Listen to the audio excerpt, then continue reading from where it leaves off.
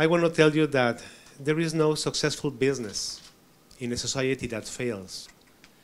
And today, more than ever, it's very important that each company in every part of the world become on the side of the solution, not on the side of the problem. You know that 50% of the most important and largest economies are run by companies. So the companies, we have a great power to make things happen, for the better or for the worst. And in my experience, there are only two kinds of companies. One is called, as we say it in the Global Compact Initiative in New York, the business as usual.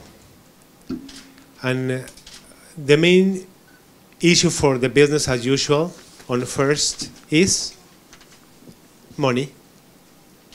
And the second most important thing, money. And the third most important thing, money. And the fourth and the fifth and the fifth. And it doesn't matter how I make money. It doesn't matter if I get things of corruption, if I get slavery, if I deforest the forest.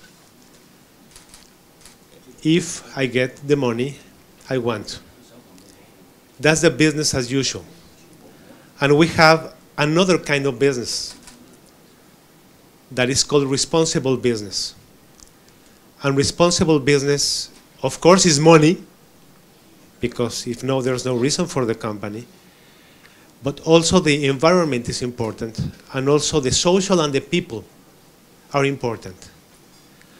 And it's come the three P's: the people, the planet, and the profit. And in my experience, in the company I work for and in the Global Compact Initiative, and with all the businessmen that I talk worldwide, you can do a lot of money being a responsible business. I am not going to tell you how to do it because I have just 5 minutes speech, but the SERI, the CERI, knows very good how to make it happen. So,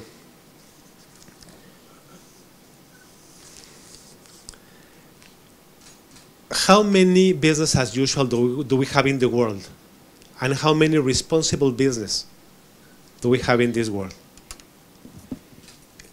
We are just the responsible business, a minority. But this is growing, for God's sake.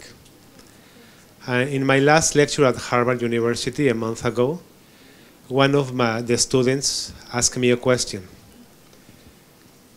Many companies are doing nothing for the environment, nothing for the social. Why do we have to make it? If many in the world they are doing nothing. And my answer was, someone has to start. Someone like the FSC, someone like the CRI, someone like the Global Compact Initiative, and someone like yourself, because you are, as far as I know, on the side of the solution, because you take care of the social, you take care of the environment, and you take care of the profit.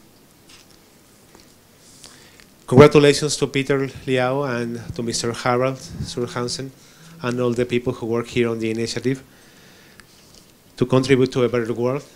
And I wish you the best of luck in your sustainability programs. And I'm really honored to be here today. And congratulations to all of you. Thank you very much.